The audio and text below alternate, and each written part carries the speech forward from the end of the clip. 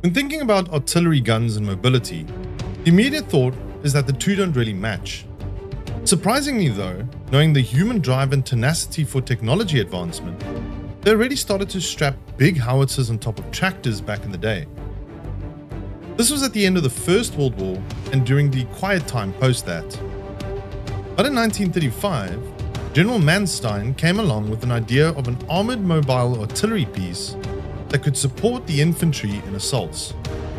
Thus, the Sturmgeschütz, or known in the West as the STUG tank, was created.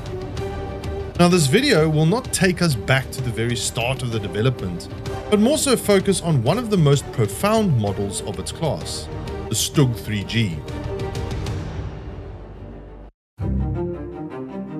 The STUG III Alfs G was the final production variant of the STUG III following from the F8 and being produced from December 1942 all the way to April 1945, with roughly 7,800 being produced in total. Like all German AFVs of the time period, many changes were introduced during production. Here are some of the more notable changes included, in no particular order. The Alfs G's main change was a new casemate. Compared to its predecessor, this new casemate was wider with sides that were inclined slightly inwards by 10 degrees. The rear of the casemate was now vertical and the rear of the roof was now level with the front. The roof was also fitted with the rotating commander's cupola and a shorter extractor fan mounting. It has smoke grenade launchers on the sides of the frontmost section of the casemate, 3 per side like the Panzer IV G. These were later removed and replaced by the Nahverteidigungswaffe, positioned on the opposite side of the roof to the gunner's periscopic sight. A new cast mantlet was added and a coaxial MG34.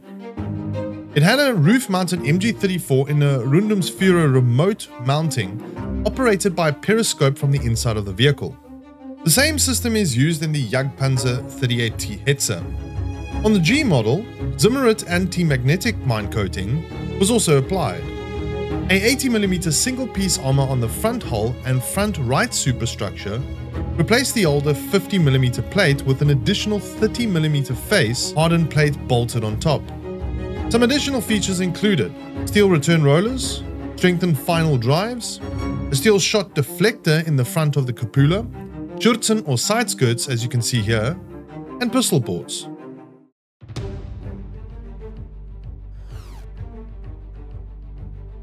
Now in-game, the STUG III Alfs G is a reasonably early production vehicle as it lacks the latter additions bar the Schürzen or side skirts.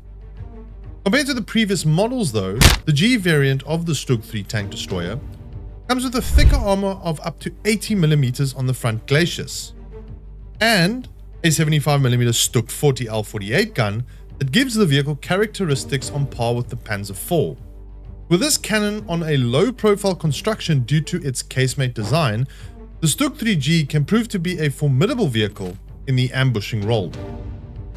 While comparatively well armored to the other tank destroyers of its battle rating, is not well protected enough to allow it to be a frontline assault tank.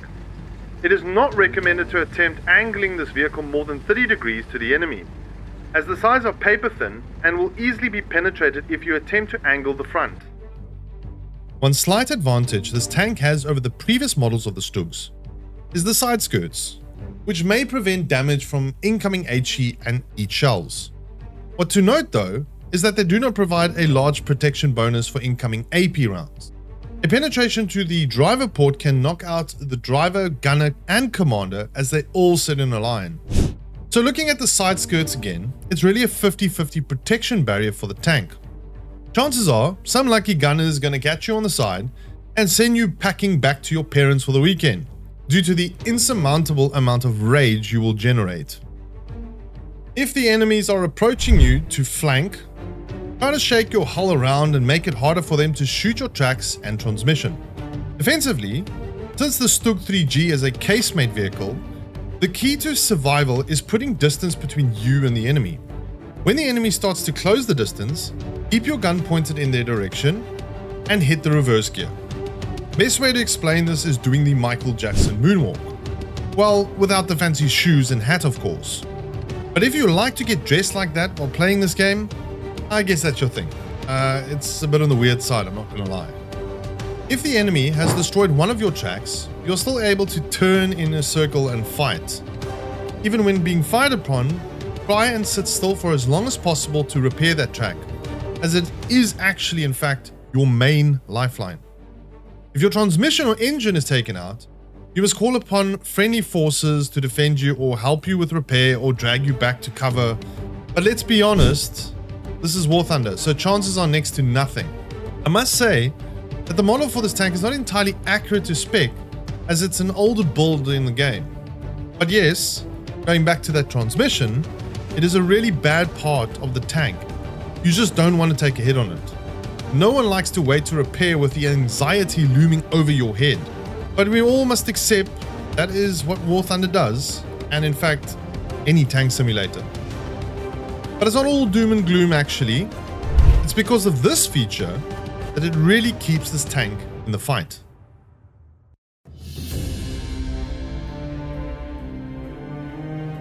Ah yes, the artillery piece, the 75mm STUG 40 cannon. Now, talking about the cannon, the 75mm STUG 40 stays reliably accurate around 1000 meters. Beyond 1200 meters, the loss of accuracy becomes a real handicap, especially with the poor magnification of the gunner's optics. It is recommended to take positions which will allow you to shoot at enemies at medium to long ranges below 1000 meters.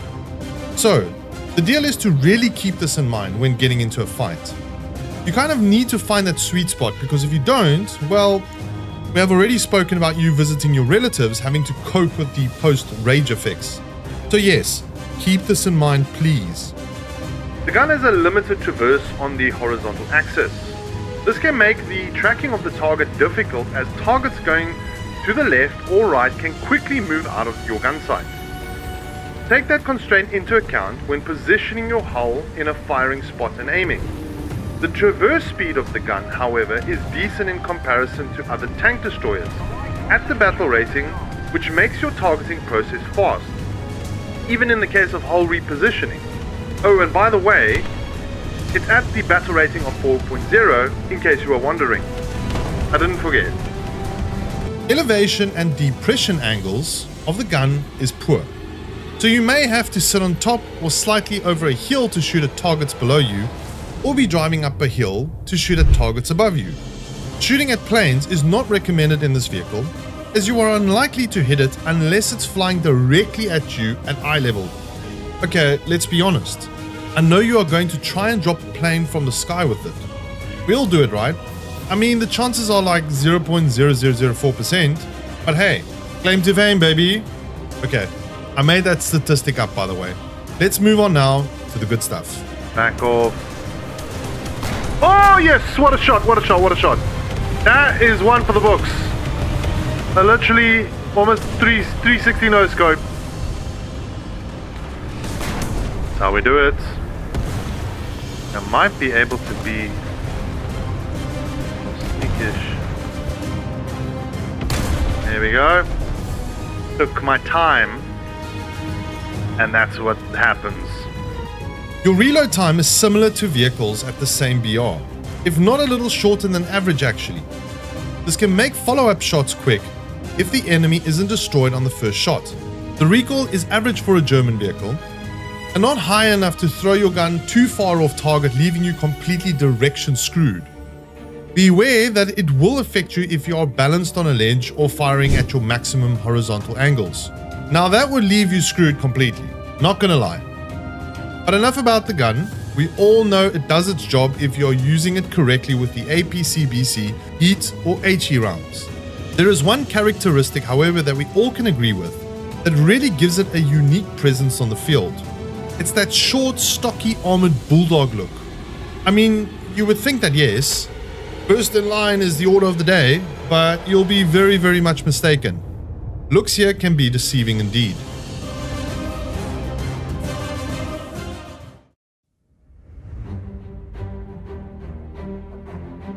Remember when I mentioned about the artillery and tractors? Well, that is what this still represents. And when you think artillery, you think distance, right? Exactly. The The tank destroyer is best played as a support vehicle. Unlike its predecessors, it has excellent armor and can be nearly invincible from long ranges, so keep that in mind. However, if playing the STUG close to the front lines, for example capturing points, this armor will not be adequate against the close range power of most vehicles, as you are about to witness. You see, any shot which penetrates the armor will most likely destroy the vehicle due to its tight interior layout. The sides are a weak point from any ranges, and angles actually, so try not to show them to the enemy at all.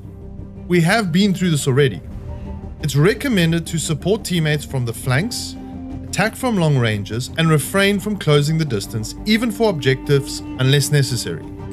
If you are properly concealed, the enemy will not know where they are being attacked from as they concentrate their assault forwards. Aha! I'm sure a bell or two might ring for you on this. It did for me, but instead of going through so much pain like I did, why not just follow what I've said?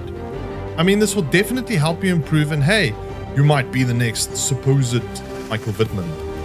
Anyway, before I get too carried away, let's look at the pros and the cons. Here are the pros. It has a powerful 75mm cannon with decent penetration, great accuracy, good velocity, great frontal angled armor of 80mm plus 20mm add-on tracks later on, which gives you basically about 100mm, which is very similar to the Tiger 1. It has a competent reverse gear and mobility. Its low silhouette makes the STUG easy to conceal. You have large side skirts that can more or less provide some additional protection against HE and heat. Now for the cons. There are some vertical parts of frontal armor that can be penetrated relatively easily.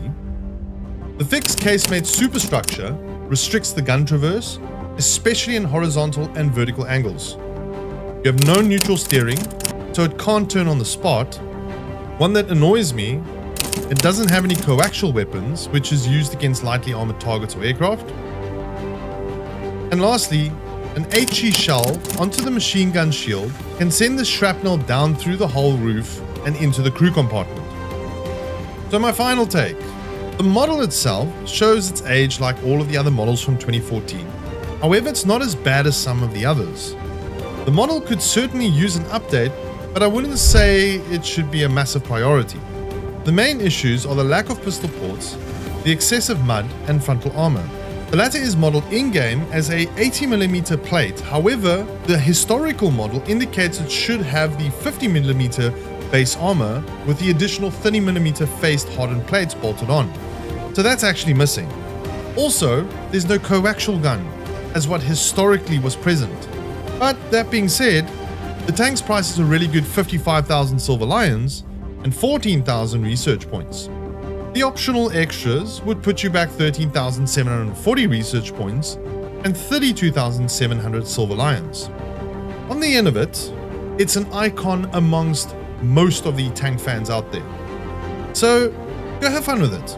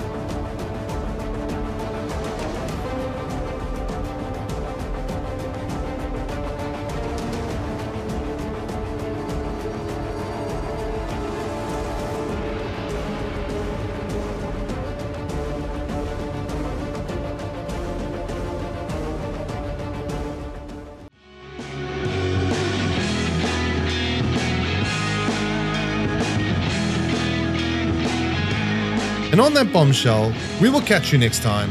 Good night.